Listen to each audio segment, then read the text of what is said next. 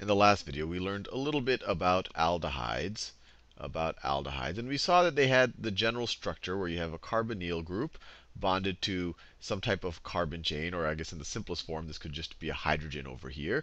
And then they definitely will have at least one hydrogen bonded to the carbon in the carbonyl group. So this was an aldehyde. Now, very closely related to an aldehyde is a type of molecule called a ketone. And let's draw a couple of ketones just to make things clear. And then we'll think about what the difference is between a ketone and an aldehyde. So this right here, CH3, CH3, carbon right over here. This right here is a ketone.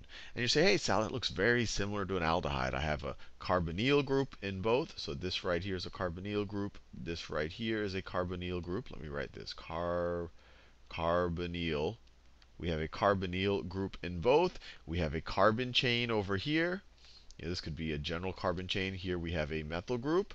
So how is this different? And I think you'll see it's this part that I haven't highlighted yet. In an aldehyde, there's two ways to think about an aldehyde. You could either say that, look, the carbonyl group is at the end of a carbon chain. So the next thing over is going to be a hydrogen. Or you could say that in an aldehyde, you have at least one hydrogen bonded to the carbonyl carbon. And the way I remember that, so you have a hydrogen there. And in a ketone, you don't. The carbonyl group is embedded in a carbon chain. It is bonded to a carbon on either side. So over here, you have a carbon. And the way that I remember the difference, and this is really just a little bit of a mnemonic just to memorize it, is aldehyde has an H in it. Aldehyde has an H in it. There's an H right over there. And an aldehyde has a hydrogen bonded to this carbon. So now that we at least have a reasonable understanding of what a ketone is, let's name a few just to familiarize ourselves. So this right here is the simplest possible ketone, and it's called acetone, or that's its common name. It is called acetone. And actually, the word ketone comes from the German word for acetone, which was, I think, instead of a C there, they had a K. So it's like acetone. And they said, oh, this is a ketone. So this is a common name. Another kind of traditional or common way of naming acetone, and we'll see, or of naming a ketone, is to name each of these groups. And it's similar to the way that we named ethers, but instead of writing the word ether at the end, we write the word ketone. So here we have a methyl group, and we have another methyl group. So this would be, so we have two methyl groups right over here. So this would be dimethyl ketone. This right here is dimethyl ketone. And then if you wanted the systematic way of naming it, you just look at the longest carbon chain, which is 1, 2, 3 carbons. So it's propa. And instead of calling it propane, we get rid of that E over there, and we would call it propanone.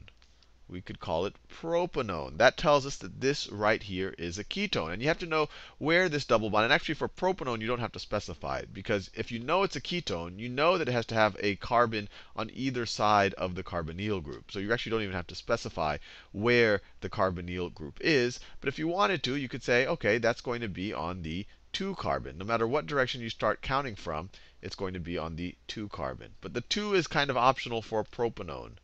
The 2 is optional for propanone. Let's do a couple of other ones. So let's say we had a molecule that looked like this.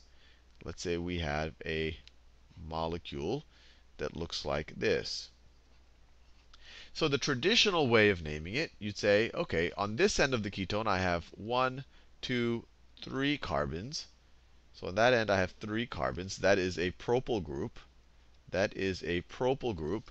And on this other side of the ketone, right over here, I have only 1 carbon. That is a methyl group.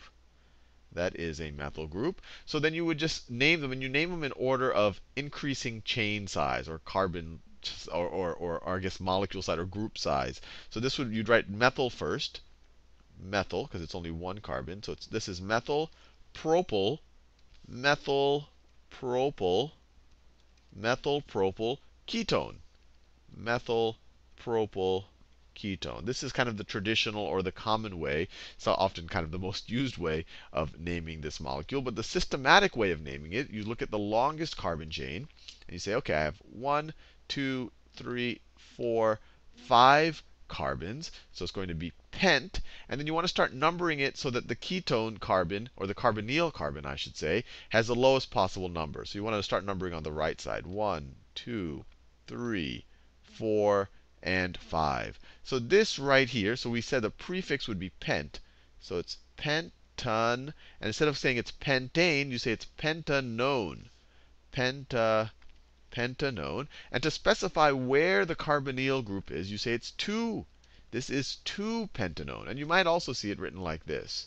You might also see it written as penton, penton 2-one. Either one of these right here would be acceptable. Let's do a slightly more complicated example. Let's say we had something that looked like this. So we have something, a molecule that looked like this. Let me stick some chlorines over here. So what would this be?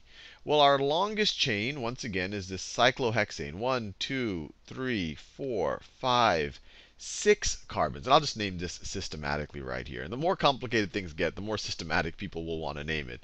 So if we have 6 carbons right here, and they're in a chain, so this is cyclohexane. You would put the E there if this carbonyl group wasn't there, but since it is, we would call this cyclohexanone. So this right here tells us to name it cyclohexanone.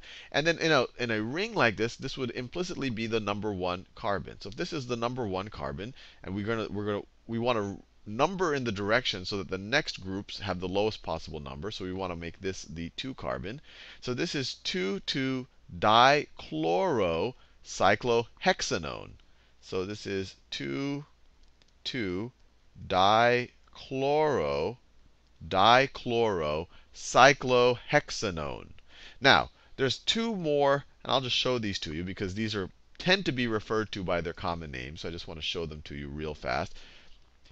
One is this molecule right here, where we have a methyl group on this side, CH3. And over here, we have a benzene ring. We have a benzene ring over here. Now, that first super simple ketone that we saw, we call this acetone. And so the common name here is actually derived from acetone. Instead of calling it acetone, because it doesn't have just a methyl group here, this is called aceto. And instead of acetone, it's acetophenone, because we have this phenyl group, that benzene ring right there.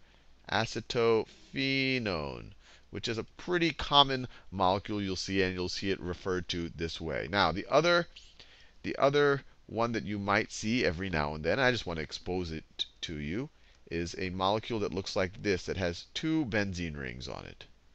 So it has 2 benzene rings on it. Looks like that. And this is benzophenone. Benzophenone. These last 2, I just really wanted to expose you to their common names. But in general, I think you have a decent idea at this point of how to name at least the simpler chains, either with the common names, for example, propyl or methylpropyl ketone, or 2-pentanone. And these are kind of the more typical, or maybe the easier naming examples.